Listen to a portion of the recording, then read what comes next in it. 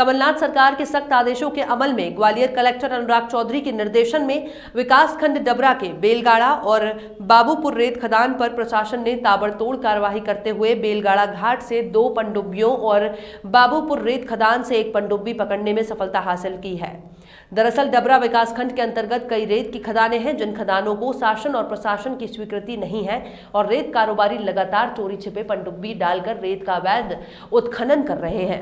जिन शिकायतों के चलते एसडीएम राघवेंद्र पांडे के निर्देशन में ये कार्यवाही लगातार चल रही है।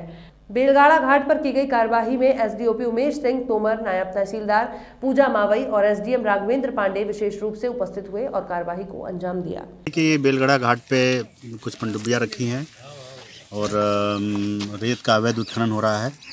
तो इस सूचना पे सबसे पहले नायब तहसीलदार श्याम श्रीवास्तव और पूजा मावई मैडम को भेजा था यहाँ की लोकल फोर्स के साथ।